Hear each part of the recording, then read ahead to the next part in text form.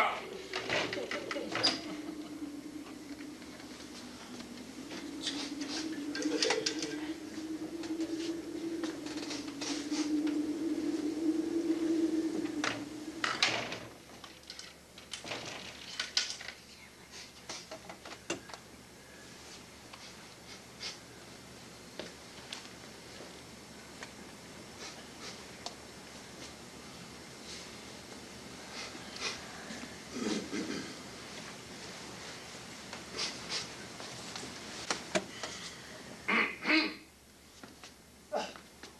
I beg your pardon, but who are you?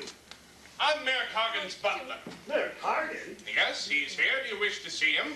Yes. Say to him that Mr. Hayden of the Albany-Toronto Suburban Railroad Company is calling. And are you the president of that railway, sir? I most certainly am, sir. Your wife's upstairs. What? Right in that room. Just a minute. Just want to see if you have any weapons. Oh, good. Well, I'll go tell the mayor that the president's arrived. Are you crazy, man, sir? That's what the critics say, but I'm beginning to think they're wrong. Just a minute. I'll go get the boys. The boys? Come on, boys. The president's arrived. One at a time. There you go. Straight ahead and right downstairs.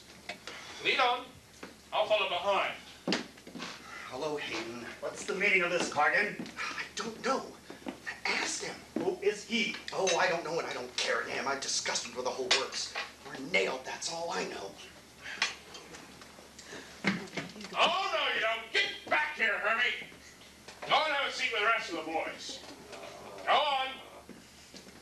I'd very much like to know the reason for such strange behavior, young man. Your wife will tell you all about it. She'll be down in a moment. Confound it, sir. My wife is home in bed. That's what you think. You're not the first man to be surprised, you know.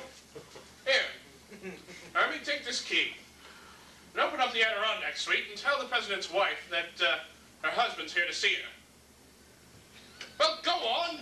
Oh, be a good little ghost and get up there. You better sit down, boys. We've got quite a long wait. Well, I hope you're running along. I think you should stay, Hayden.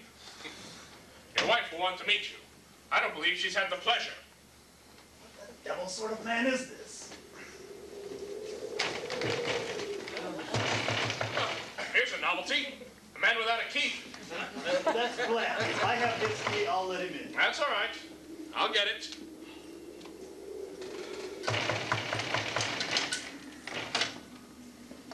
So what's the problem, Governor? I don't know.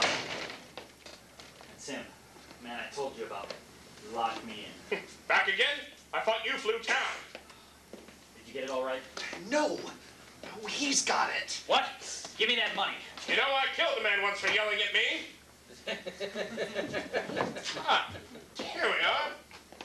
Although I think you're getting the shades best of it, Hayden. This young lady claims to be your wife. What? You claim what? Oh, go on and holler your head off, Grandpa. It's music to my ears to hear an old guy squawk. What are you going to do with that money? I haven't got the money. It's on its way to Albany.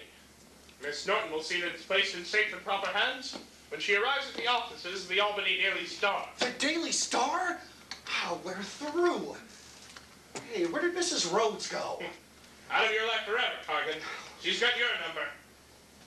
Sit down, Bland. Go on, sit down. Get back here, Hermie. Go on, have a seat. Sit down, Hayden. I don't care to sit down, sir. Sit down, I tell you. Confound it, do you know that I'm the president of the Albany-Toronto Suburban Railroad Company? I wouldn't care if you were president of the National League. Now sit down. Now, we're all going to stay right here until that telephone rings, and I know Miss Norton is safe and sound in Albany. It may mean 3 hours or it may mean 6 hours, but we're all going to stay together.